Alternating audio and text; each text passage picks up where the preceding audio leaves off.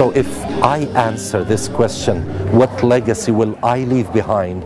I would love to leave for my children and all the people in future generations, what it means to live according to the Quran and the way of Prophet Muhammad, peace be upon him. The Quran is a treasure. The Quran is something that we all need to uncover and learn, and not only learn, but apply in our lives. It is not enough to know about something. We should pursue that thing and make it part of our existence. Allah subhanahu wa ta'ala tells us twice in the Quran, أَفَلَا يَتَدَبَّرُونَ الْقُرْآنَ أَمَّ عَلَى قُلُوبٍ أَقْفَالُهَا. Shouldn't they ponder and apply that which they ponder about the Quran and make it part of them? Or do they have locks on their hearts? So I say to the people, all the people, if you do not have locks on your hearts, why not try to leave something for future generations that would make the purpose of our existence as human beings, as Muslims, so much more meaningful?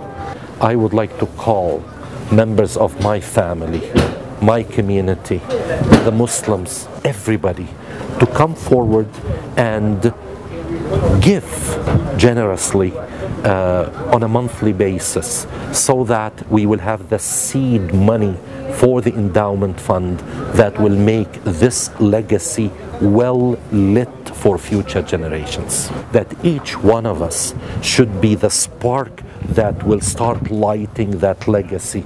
Do not wait for others to do it.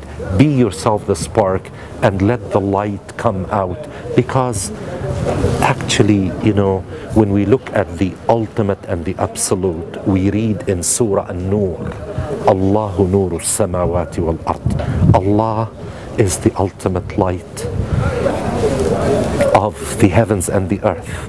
We can only do something because we love Allah. We love what He represents for us, that light of the heavens and the earth. So we would like to be light too, relative to our ability. So let us be those sparks that will start something that will produce light for humanity.